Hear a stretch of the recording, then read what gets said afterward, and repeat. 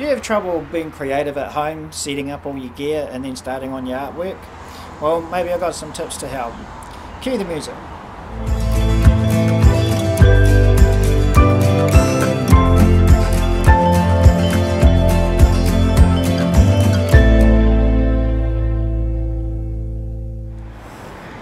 So this is something that my students have come to me in the past and sort of said, look, you know, when I'm at your class, I just get into it and I can seem to be able to carve at your night class, but I can't carve at home. And I think the problem is that there's a lot of distractions at home, and you know, this is something that I kind of found as well. Like I think, okay, right, I want to do a bit of artwork. Maybe I should mow the lawns first, and maybe I need to do a bit of the gardening, and then one thing leads on to the next thing that leads on to the next thing. And I think the problem is that you're focused on all the domestic stuff, and you need to get your head out of that and into more of a creative style, creative thinking. So the best thing to do is to just sort of go, right, okay, I'm going to walk away from this now. It's all set up. I'm going to go inside, sit down, relax, have a drink, watch TV for about 20 minutes, something like that. And so when you come back, your mind's sort of like, yep, I'm ready for this now. Everything's all set up, ready to go, and your mind is in a more creative sort of space, and you're ready just to step in and get started. And remember, put some music on, or you know, like a podcast, something that you enjoy, and then get into it. And you'll find that'll be the answer for you. So I hope that helps.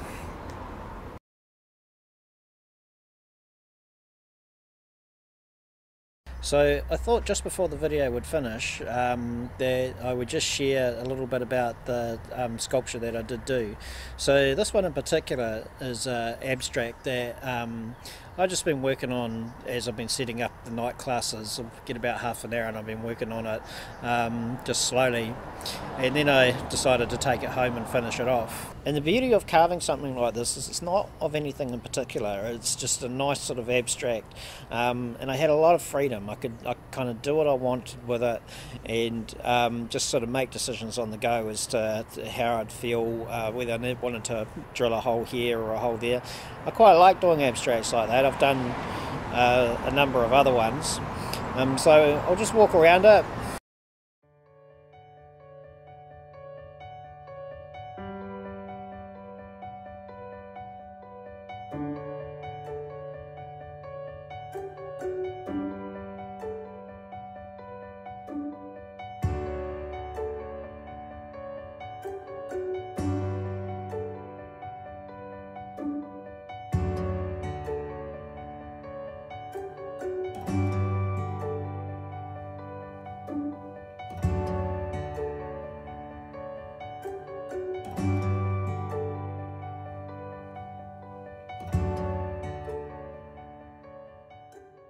So as you can see, there's a lot of twists and turns and a few holes here and there.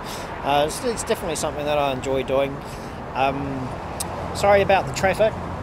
There's a lot of traffic around at the moment, so there's a bit of noise in the background. But look, I really appreciate you watching this video, and I hope to put some others up. So that's enough from me today. Okay, bye from now.